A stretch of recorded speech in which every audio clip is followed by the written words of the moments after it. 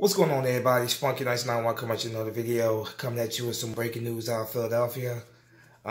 This video is going to be very short. The Eagles have agreed to terms with tight end Richard Rodgers, re-sign him to a 2-year contract. Not quite sure what the financial details of the contract are, but he will be back with the Eagles for another 2 years. As you guys know, we signed Richard Rodgers last offseason, for Green Bay. He got hurt very early and was on injured reserve for most of the season. And so the Eagles decided, though, they feel like he's worth bringing back for another 2 years.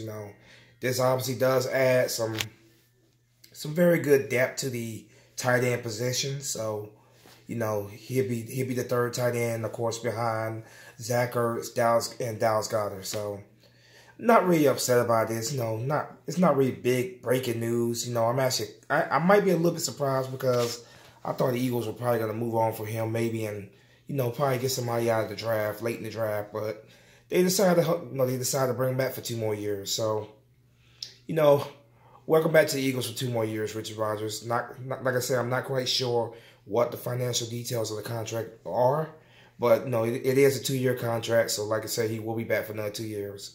Guys, I'm gonna do a live stream probably tonight. I'm thinking about doing a live stream about 9:30 Eastern time. 9:30 Eastern time. So come on through, man. Just ask me whatever you want to ask me. We'll talk football for about 2 hours, or life in general. So come on in for my live stream tonight. It'll be 9:30 p.m. Eastern.